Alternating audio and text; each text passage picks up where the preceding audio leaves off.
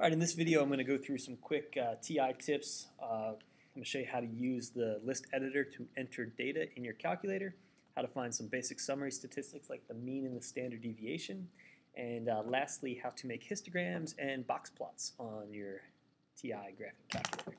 So to get started here, we're going to need some data. So as I get my data set, you want to make sure you get your calculator out and follow along so you understand how to use the different functionality. So the data set that we're going to use throughout here is a sample of animal speeds in miles per hour, and there's 7 animals whose pictures I knew how to draw.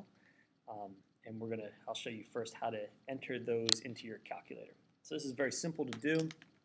Just take your calculator, turn it on, and then you're going to start by pressing the stat key, which is like right in the middle of things here. And when you press the stat key, you have a screen that looks like this, and your first option is to edit. And that by pressing enter in the bottom right corner of your calculator, that'll enter the list editor. And when you come into the list editor, there may or may not be data in there already. It looks like I might have last year's final exam scores still in there, so we want to clear that out. And the way you clear a list is just press the up arrow to get to the top of the list. Like you can see L1's highlighted there, and we want to hit clear and enter. You don't want to hit delete to clear a list. If you hit delete to clear a list, it actually deletes the entire list, and if you do that too many times, you won't have any lists and you'll have to go buy a new calculator. So now we want to enter the data. So to enter the squirrel here, I just type 12 on the keypad and hit enter, and then I enter the snake. It kind of freaks me out that the snake can go that fast. And then the pig, and right on down the line. It's good to make sure you keep track one by one. If you happen to enter something incorrectly, like you maybe do 3/10 instead of 3/100 for that snail, you can backtrack and you can type over, you can overwrite. You can also hit the delete key on a specific item. You don't want to delete an entire list, but you can delete a specific item if you need to delete it and start over. And you can also use the insert key above the delete. And lastly, I'll enter the elephant. And you'll notice as I'm entering the elephant that it tells me right down in the corner here that this is the 7th element in my list. And since there were 7 animals, then I know I didn't miss any, or at least it makes me think I didn't miss anything. And that's basically how you enter the data into the list. One more thing that I'll show you, or a couple more things before we get on to finding summary stats. What you can do here in the list editor as well is these speeds were in miles per hour. If you wanted to create a new list where the speeds were, say, in like meters per second and you knew a conversion, you wouldn't have to convert them one by one. You can just move over to L2 here, and up at the top shelf there on L2, you can type a formula.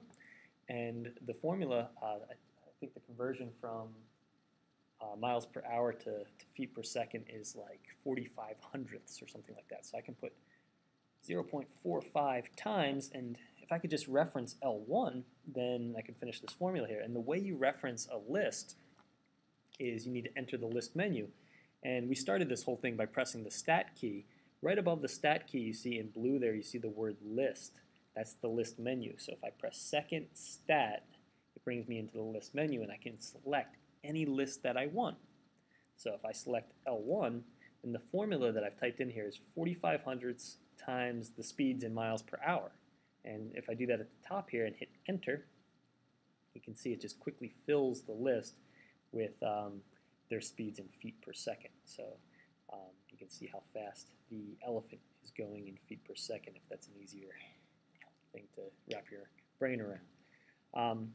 One more thing about the list menu. Let me quit out of here by pressing second, quit. If you look again at that list menu by pressing second stat, there's also a column that says operations, and you can sort a list ascending or descending. It's pretty helpful if you're trying to find a particular element in the list, and there's some other commands there as well. And then there's also a math menu where you can do a lot of individual statistics on that list. So to summarize, to enter data into your list, all you have to do is press the stat key and then hit enter under where it says edit, and then basically just start typing. That's all you have to do. clear any lists that are there and start typing. The next thing I'll show you how to do is find some summary statistics if you want to know the average animal speed, but you don't feel like adding up all that data. You could do it from the list menu here, but there's a shortcut. I hit second quit. I'm going to start by pressing the stat key again. Instead of hitting enter on edit, I'm going to move over once to the calc menu, and I see this option of one variable stats. This gives you summary statistics, basically all the statistics you're going to need at the beginning of the course for this data set. So I hit enter for one var stats. If you have an older version of the calculator, you won't see this screen. You'll just see the word one var stats. And then what we need to do is we need to reference the list that we want to find the statistics for. Of course, it's L1 unless we wanted to do the one in feet per second. And if you have the older version, you can just go into the list menu and select L1. Frequency list can be left blank because we only have one squirrel and one snake and so forth. Just go down and hit calculate. You see what it tells you. It tells you the average speed. That's what we get if we add them all up and divide by 7. It tells us the sum. That might be helpful in certain problems. And what's important is the fourth one down, this is the standard deviation. S sub x is the standard deviation of our data set, 11.7 or so. That's the standard deviation of a sample. This is just a sample of 7 animals. So that's what we'd use if we're asked about the standard deviation. Right below that, that is also a standard deviation, but it's the population standard deviation. So unless you painstakingly entered every animal speed in the world or every item in the population into your calculator, you're going to shy away from using sigma down there, the 10.8 number. And then, of course, is the sample size, and you see this little arrow. It means you can scroll down some more. And when you scroll down, you'll see the 5-number summary, which is the minimum, the maximum, the quartiles, the first quartile and the third quartile, and, of course, the median there. So you basically, with that one var stats command, you can get all the statistics you'll really need. Summarize how to find summary stats. You also press the stat key, but now you arrow over to the calc menu, and you select one var stats. Make sure you just know which statistic is which. Okay, next thing, how do you make a box plot? So we certainly could just take these values that we got here and make a box plot, but that's kind of a pain to do by hand, and it's nice to see it on the calculator and maybe compare different box plots. So the way that you do this is, you know how graphing in your other classes you'd press this y equals key. We won't use this for stat. It is important to check that you don't have any functions in the y equals menu. Sometimes there's some hiding down here because they can interfere with the stat plot. But what we do instead of pressing y equals, we press second y equals, and second y equals takes us to the stat plot menu. You see you have 3 plots that you can use. Usually use them one at a time. I'll hit enter on plot 1. Mine's already turned on, but you can toggle back and forth between on and off. If you're not using it, you want it turned off because that can interfere with other functionality on the calculator. And then if you hit down, you can select from 6 different types of graphs. The one in the bottom left corner here is called a modified box plot, and right next to it is an unmodified box plot. The difference is whether or not we want outliers to show as outliers. And in AP statistics, we almost always use the modified box plot, the one in the bottom left corner with the outliers shown. When you select that, you have this option of picking some different marks for those outliers. I usually use the square, but you can use whatever you like. The XList, the data set needs to be referenced again. So if you put your data in L2 or L3, you need to change that there using the list menu. After all that's done, all you need to do to see the picture is press zoom 9. Zoom, and I'll show you here, number 9 is zoom stat. So you can either hit the number 9 or you can scroll all the way down and hit enter. And it just makes the box plot for you. If you need to know some details about the box plot, looking at it's not enough, you can press the trace key along the top here, and I can see the minimum down in the lower corner, and the cursor's highlighting the minimum. I can hit over, and then it shows me that same 5-number summary that I got from one var stats. Okay, so to summarize how to make a box plot, you press second stat plot, which is above y equals. You set it up so it looks like this one with the outliers shown, and then you press zoom And you can trace. Okay. To make a histogram, it isn't more complicated to make a histogram, but histograms in general are usually for bigger data sets. So what we're going to do here is we're going to add a couple more creatures to our list. Let me see. Maybe I will add, I don't know what I can draw a picture of. Here's a human. You can see I can't draw people as well as I draw animals, and that human's going at 28 miles per hour. I'm going to add a 1, 2, 3, 4, 5, 6, 7, 8. I guess that's a spider. And he can move at 2 miles per hour. And let's try a challenge here. How about, let me see, if I can draw a picture of an ostrich. Probably not. All right, there's my ostrich. It might look like a chicken, but it's running at 30 miles per hour. So unless chickens can run that fast, that's an ostrich. And I'll add them to my data set. So stat, edit, and scrolling down to L1, I'll add 28 miles per hour, I'll add 2 miles per hour, and I'll add 30 miles per hour. I think those were the right numbers. You'll notice it doesn't automatically calculate the feet per second, so you'd have to redo that formula if you wanted to reference that list again. And then I'll quit out of the stat menu, and I'll go back into the stat plot, and I'll hit enter.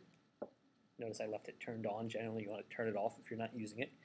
And under type, I'm just going to choose the histogram instead. Now, what a histogram does is it takes your data set and it chunks it into bins of similar speeds in this case. The bins that it chooses, if you just press zoom 9 at this point, could be pretty arbitrary. They could be bins that are like 4.3 miles per hour wide. So I usually won't press zoom 9, even though that will often show you a decent picture. If you do, sometimes it's hard to copy down what that picture looks like because the scale was so arbitrary. So instead of pressing zoom 9, I'll press the window key here.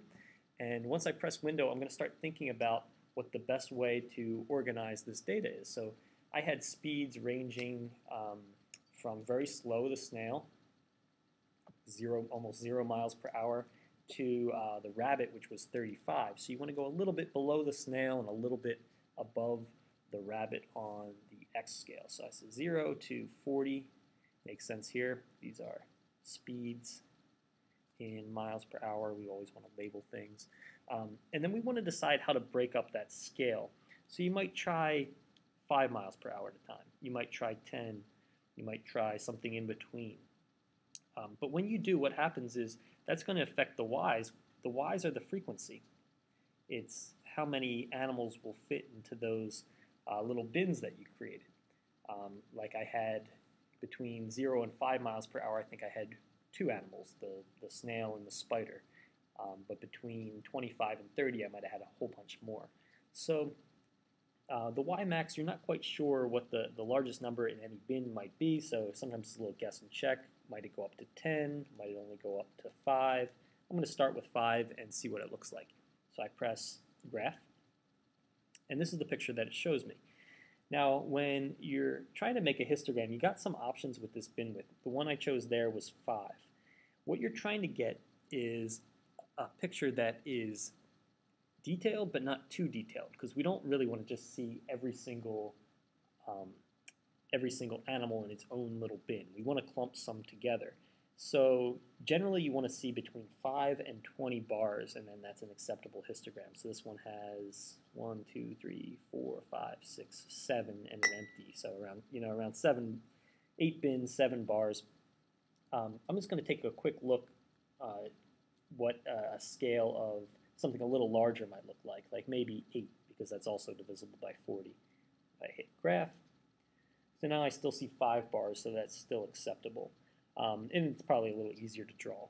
As long as you're between 5 and 20 bars, that's an acceptable histogram. So now how do I draw this? So the scale's going up by 8, 16, 24, 32, 40. So I got my scale labeled on there.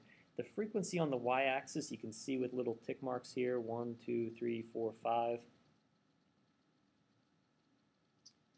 right? And then what I see is if I hit the trace key, in the very first bin, there's 2 elements, so I can go over here at 2. That's my first bin.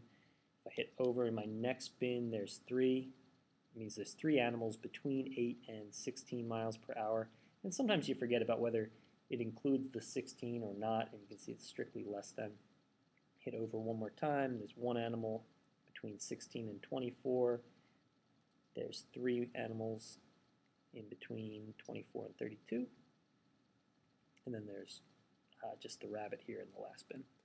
Okay, and that's how you make a histogram on your calculator. You do it in a nice way that you can copy it down on a test or a quiz or a homework assignment so you can show your work.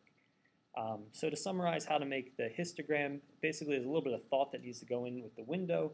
But just so you know, if you hit the zoom 9 key, it'll do it automatically. It just might not show a very reasonable scale along the bottom, like this one's scaled by, I don't know, about 8.4 or something like that. It's kind of awkward. So you go into your window, you think about the minimum, the slowest animal, you think about the maximum, the fastest animal, and then you try a few different scales in between to see a pretty picture. Okay, so hopefully that helps you with some of the basic problems that you'll see at the beginning of statistics, how to put data into your list, how to find summary statistics like the mean or the 5-number summary, and then how to make the histograms and the box plots.